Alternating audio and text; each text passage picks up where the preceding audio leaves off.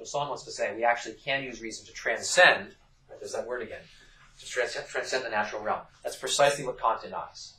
Kant says any claim to have knowledge of supersensible realities is false, something like a category mistake. Yes, sir? In talking about freedom, does Kant talk about freedom as sort of an arbitrary freedom, or freedom that's kind of the freedom to do what you ought? It's a freedom to choose whether or not to embrace the moral law of reason. So we haven't talked much about autonomy, not as much as I would have liked. But let me put it this way. The alternative to autonomy for Kant is heteronomy. Right? It's not anarchy or anomy or whatever. It's not having no law. Either you are autonomous and have your own law, which means you freely, as a free rational creature, give the rational law to yourself, place yourself under its obligation and obey it for no other reason than that it is the moral law.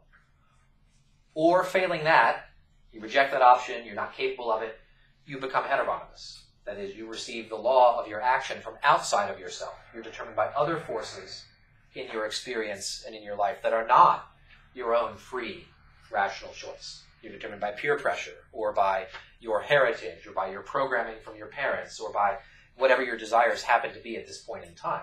There's a kind of analog here, rationalist analog here, to slavery to sin. If you don't transcend this, you don't overcome this by freely becoming autonomous, then you just become, you adopt the nomos of whatever is able to impose itself upon you. You can't go without a nomos, right? It's either a heteronomy or autonomy. There's no option of being completely independent of any law. Because that means if you say, well, I just do what I feel like, well, it's your feelings then that are dictating to you what you're going to do. And though those are not governed by reason, that's another type of heteronomy. For Kant, also, following tradition is a source of heteronomy. Because I'm letting the tradition, whatever the tradition is, whatever tradition I've been educated in, I allow that to decide for me what my ethical principles and what the maxims of my actions will be.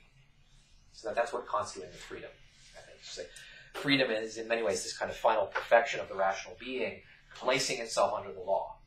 Rational being who holds back from placing himself under the law, from adopting the law as his own and giving it to himself autonomously, has failed the sort of highest challenge of reason. He hasn't got there yet.